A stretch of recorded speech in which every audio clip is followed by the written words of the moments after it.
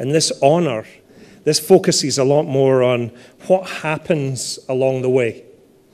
It focuses on the peaks and the troughs, the ups and the downs that are familiar to many of you in business. And it focuses on the individual and how they balance the needs, how they approach the vagaries of real life, and how they balance the needs through that time of owners, employees, customers, and stakeholders at large.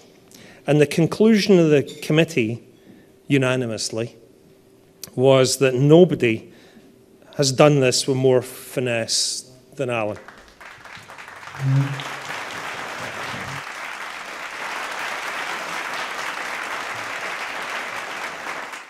To be honored as a CEO of the year means that I'm accepting this recognition on behalf of everybody associated with the Ford Motor Company.